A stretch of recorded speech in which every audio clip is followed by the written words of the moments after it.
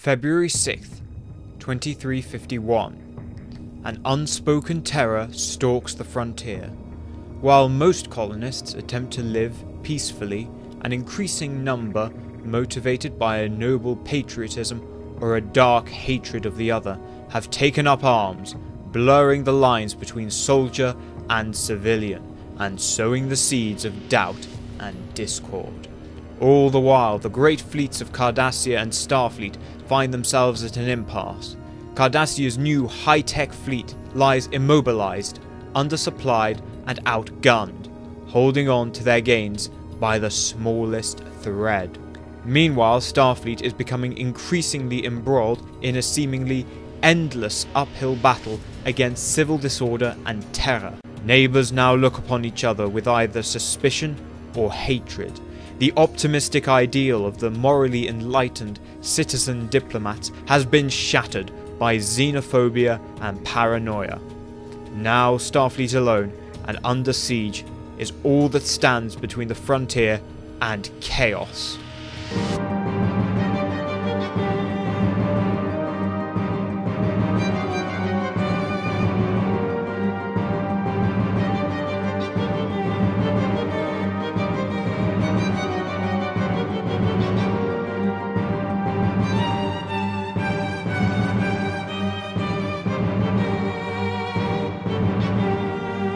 After their defeat at Minos Corva, the Cardassian military spent the start of 2351 licking their wounds.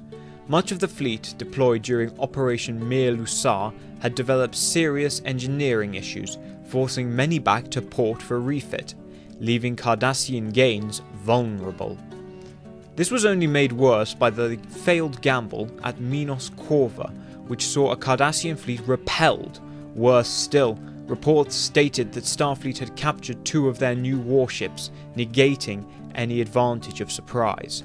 In reality, it was of little consequence. Starfleet engineers only confirmed what had previously been observed, that these ships, while a significant improvement over the previous generation, were still some 30 or 40 years behind Federation technology. Meanwhile, Grand Gull Precor now stood alone as the de facto leader of Cardassian forces on the frontier after the arrest of Legate Jazuk.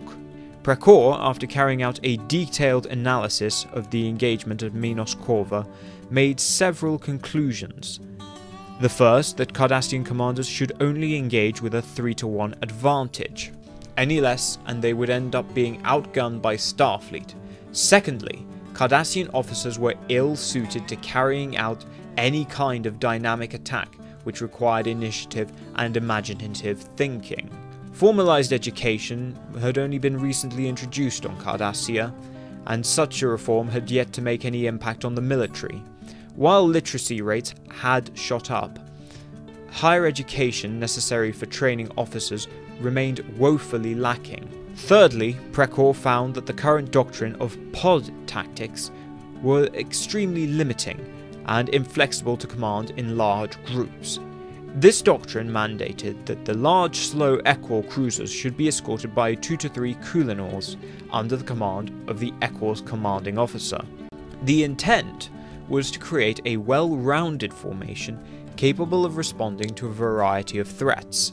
In reality, the doctrine often brought out the worst in both classes and overtaxed commanders, and while it was somewhat effective in small engagements, Minos Corva demonstrated its ineffectiveness on a larger scale, as a commander was unable to mass ships of a kind to be used in a decisive action. Therefore, in his report to Central Command, he suggested a new system of linear tactics be developed, increased training for field officers, and future classes to integrate this doctrine more effectively.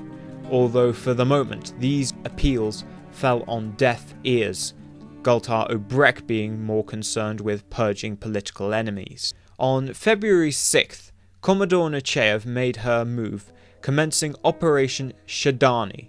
Named for ancient Andorian warrior, it began with a series of probing raids on Traken and Hakton, testing the Cardassian response. Whenever the Cardassians saw an inbound fleet, they would call for reinforcements to converge on their position. so that a system nominally defended by 1 to 3 ships was in fact protected by as many as 9. Nechayev realized she could exploit these tactics, and by using probes emitting a transponder signal, she created feint attacks. When the Cardassians responded, other planets were left vulnerable. The single ship left behind would suddenly see 5 Starfleet vessels bearing down on him, and he quickly decided to flee. The battles of Salva, Panora, Beltane were all decided without a single shot being fired, and 8 weeks into Operation Shadani, the Cardassians were forced to abandon Traken and Hackton, lest they be cut off and surrounded. Nechayev had the Cardassians on the back foot and wished to push the offensive further and capture the Ashilan, Ankana and Ararat systems, thereby interdicting the passage of Cardassian ships into the frontier and splitting Cardassian holdings in 2. Unfortunately, while President Berthier's administration favoured decisive action, much of the old guard at Starfleet Command felt that seizing Cardassian colonies so close to the recognised borders would be a dangerous escalation, and so Nechayev called an end to Operation Shadani on April 6th. Regardless, the job was far from finished, with a total of 12,000 Cardassian infantry holding Federation colonies hostage. Retaking them would be no easy feat, as discovered by the USS de Gaulle, beaming down 200 of her crew in away teams to liberate them. Hackton stood among the larger colonies in the frontier, with a total of 250,000 colonists, the vast majority of whom live in open country in small farming collectives. However, the settlement of Turovka is home to 50,000 colonists and is a substantially developed settlement. Here, the Third Order had deployed 3 battalions to occupy the settlement. After 8 months of occupation, they had dug in and turned Turovka into a fortress. Transport inhibitors forced de Gaulle to beam down her away teams outside the settlement. Little did they know, they were beaming into kill zones pre-sighted by Cardassian defenders. 100 Starfleet crew beamed down, only to be gunned down by Cardassians with disruptor rifles. Captain Burgoyne attempted to salvage the situation by sending down rescue shuttles, only for one to be shot down by anti-air. Antelope and Bear platoon would remain pinned down at the transport site for another 2 hours, while Crab and Donkey platoons beamed down some 10 kilometers away as to avoid being caught in a similar trap, before outflanking and infiltrating the Cardassian firing position, finally relieving Antelope and Bear platoons. They then advanced into Turovka settlement, only to become bogged down in street fighting, with every building concealing the Cardassians. After 24 hours of fighting, Burgoyne was no closer to liberating Turovka. All he reaped by his effort was some 48 officers wounded and 21 dead. In retaliation, the Cardassians had executed 20 civilians and warned Starfleet that further assaults would cause further reprisals on civilians. The next day, the de Gaulle was joined by the USS Cairo. Captain Edward Jellico took control of the situation. Rather than embark on a costly ground assault or persist in a siege, which would cause the civilians more suffering, he instead opted for what he would later call aggressive diplomacy. During the parley with the Cardassian commander, he would make unreasonable demands and threaten the destruction of the entire colony before storming out. Later, his first officer would make a back-channel communication to his opposite number, offering to be more reasonable. This combination of brinkmanship and good cop bad cop strategy proved immensely successful, with all Cardassian forces on Hackton surrendering by April 10th. Jellico would use these same tactics at Salva and Traken, although controversially, the Cardassian Glynn at Salva only surrendered after murdering his superior, who had planned to call Jellico's bluff. Jellico's negotiation tactics were based on information learned about Cardassian culture. It successfully played upon their respect for strength and their military insecurities. Most Cardassian troops were conscripts, and many officers were corrupt and poorly motivated. A further benefit of these surrenders was the fostering of informal communication between the two sides. This significantly helped to avoid escalation. Many believed that they had sowed the first seeds of peace. Unfortunately, behind the lines the situation was rapidly deteriorating. Since the shuttle bombing in December, relations between Federation and Cardassian colonists had broken down, and so by mid-June, Nechayev's task force had become spread thin along the frontier. And even with Starfleet trying to maintain order, violent incidents occurred on a daily basis, perpetrated by both Cardassians and Federation civilians. With Starfleet stretched thin, Precor resumed anti-shipping operations, using pairs of coulinors, stressing supply chains to colonists and further aggravating tensions. In 2352 alone, a total of 27 Cardassian paramilitary actions took place, claiming the lives of some 300 civilians, and untold property damage. While in the short term these paramilitary radicals proved useful to Cardassian Central Command, it was quickly realised that it would have significant long-term consequences.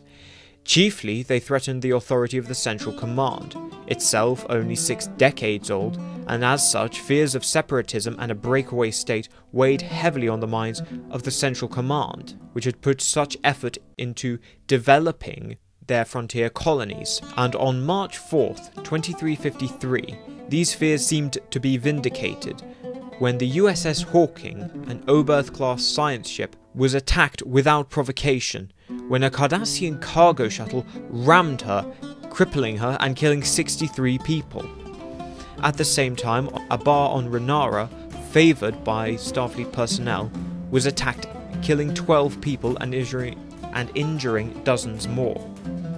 A few hours later, a message was broadcast on an open subspace channel.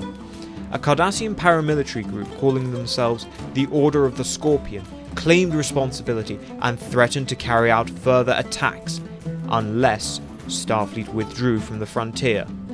Nechayev was quick to act, and on March 6th she ordered all privately owned Cardassian vessels on Federation colonies to be locked down and impounded, down to the smallest impulse skiff.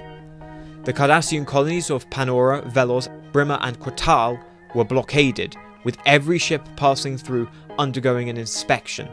In response, the Cardassians instituted a similar blockade around occupied Federation colonies. Then, on the 15th of March, Nechayev seized all subspace transmitters and relays throughout the frontier, so as to prevent any further coordinated attacks between paramilitary groups. In so doing, she had also taken control of the flow of information in and out of the frontier. The emergence of the Order of the Scorpion seemed to confirm the worst fears of Cardassian Central Command, demonstrating a disturbing level of coordination and planning for their attacks. And despite Starfleet's best efforts to mitigate these attacks, they continued, although they were not nearly as lethal as the first wave. Regardless, attacks accelerated in frequency, claiming the lives of an increasing number of Starfleet personnel and civilians.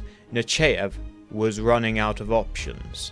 Then, in late August, Nechayev received a back-channel communication from Grand Gull Precor with a proposal that seemed too tempting to refuse. His message read, "Both of us desire peace and order. We only differ upon the particular manner of order. I for one abhor anarchy, and I believe you do too. Let us put aside our present differences, if only to prevent chaos taking hold." Nechayev, intrigued by this olive branch, ordered Captain Edward Jellico to dig further into this proposal. In the meantime, she would use this respite to secure further reinforcements to the region in the eventuality that these negotiations broke down. By mid-November, an agreement had been reached by both parties regarding the action to be taken against Cardassian paramilitary groups. The Central Command offered to secure the cooperation of Cardassians living in majority Federation colonies. It was agreed that these civilians would be placed into Starfleet's protective custody, so as to protect them from reprisals by other civilians, and with the cooperation of military intelligence, would help to weed out paramilitary members, who would then be extradited by the Cardassians. The civilians who remained would then be either repatriated or relocated to Cardassian majority planets in the frontier. This proposal seemed to solve all of Nechayev's problems. However, she was not ignorant of the potential publicity disaster. Veil it in whatever language they may, this was nothing less than the internment of private, law-abiding citizens.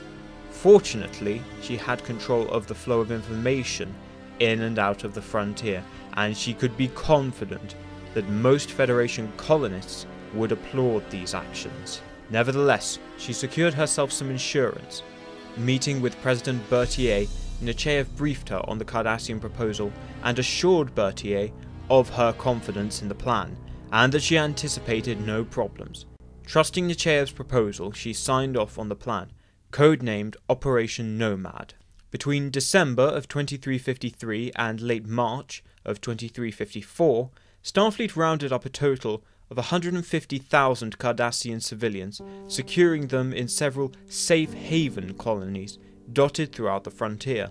While the Cardassians in these colonies were treated very well, with many amenities such as replicators, holodecks, well-furnished accommodations, education facilities, it did not change the reality. These safe havens were nothing more than cages, gilded as they may be, and susceptible to the same dangers as any other cage. In mid-June 2354, disaster struck.